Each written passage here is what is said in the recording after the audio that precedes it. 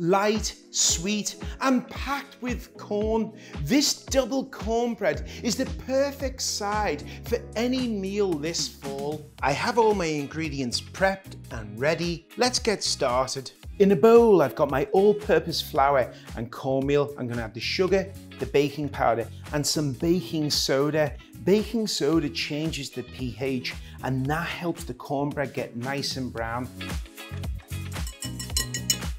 Using my food processor, I'm going to add some buttermilk. You could also use heavy cream and sour cream for this. Going to add 2 large eggs and some frozen corn that's been defrosted. The frozen corn is going to give it this wonderful corn flavor like you've never had it before. It's sweet and really delicious and makes it stand out. I'm using unsalted butter, but feel free, if you like it a bit more moist, you could use some olive oil instead of the butter. Now we're going to add the flour mixture to the food processor and let this just mix together for about 30 to 60 seconds. Now I'm using a 2-quart glass oven safe dish here. Feel free to use whatever size you have at home, but make sure you grease it.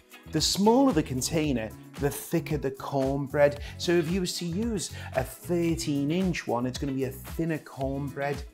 I've preheated my oven to 400 Fahrenheit and we're going to let this cook for about 25 minutes. You can test it with the skewer to make sure it comes out clean. Look at that.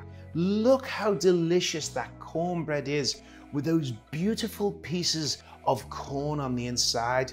Can't wait for you to make this recipe.